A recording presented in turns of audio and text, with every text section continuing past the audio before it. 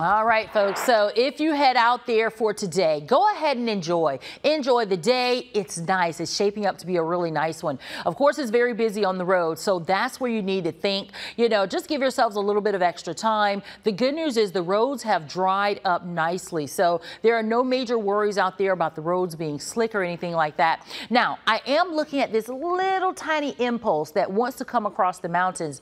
That's one of the reasons I am going to go ahead and leave in an ever so slight chance of rain. May take it out before the show's over. Let me look at a few more models and I may adjust some things. But for right now, the last little bit of moisture left in our area would probably be over right along I-95. Maybe Tuberville, Maysville, maybe a sprinkle, but generally everyone else is dry, especially as we head up towards Blythewood, Irmo, Lake Murray.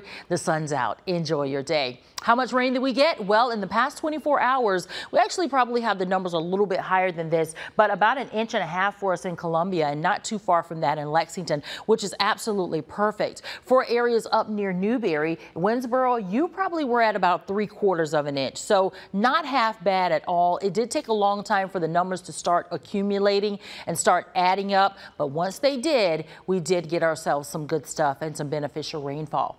So where do we go from here? The front continues to move away from us, leaving behind a couple of little clouds. And again, the models are still picking up on a very small impulse that may come across the mountains that could produce a quick passing sprinkle, but don't let that stop you or slow you down from getting to the grocery store or getting your travel plans in place and going ahead and doing the things that you need to do for the remainder of the day. As we compare the temperatures we're going to feel to average, you're going to notice a difference. Now for today, still staying a little bit above average, but we slowly drop below average, not a whole lot, but below average for your Thanksgiving and your day after Thanksgiving shopping, and then into the weekend. 4 to 6 degrees below the average. Daytime highs for the weekend will be in the 50s. Those morning low temperatures will be okay. We're expecting to be in 39 for you tomorrow morning, but then right around 43 or so as we head into your Friday and Saturday, and then Sunday at 37. So the temperatures will certainly take a bit of a dip and they're going to do a little bit of a roller coaster ride, but you'll notice that the numbers are going to be cooler because of the front that's coming through.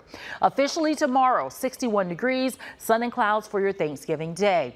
Here's a look at that first alert 10-day forecast, tracking 66 for today, and then the below average temperatures start to move in. 61 for Thanksgiving, 63 for you as we head into your Friday, and then over the weekend, we'll have highs in the 50s. Those overnight lows will be in the 30s, so it is going to be a bit of a chilly weekend for us. Into next week, we do see several days where the highs will only be in the 50s, but we have a few days to fine-tune that forecast. But for now, enjoy your Thanksgiving.